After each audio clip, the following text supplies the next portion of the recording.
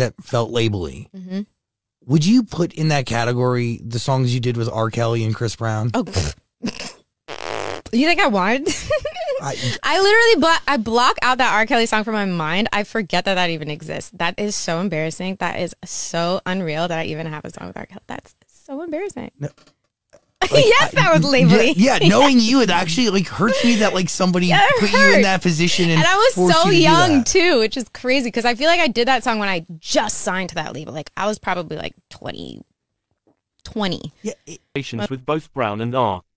Kelly. On Wednesday, September 12th, the 2 on singer reflected on working with the men who both have been accused of abuse while in a conversation on the Zach Sang show. Both collabs arrived in 2015 in the early days of Tinashe's career, with the Breezy-assisted Player coming just before the R. Kelly-assisted Let's Be Real Now. Both tracks were orchestrated by her then label RCA Records. You and I make so much love. Why you got me all fucked up? Yeah, you got me. You think I wanted to do those songs?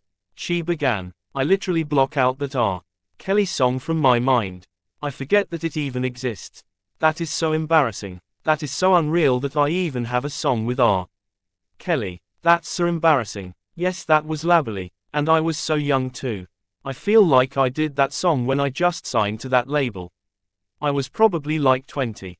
That was crazy. She continued, you lack a lot of control in that situation.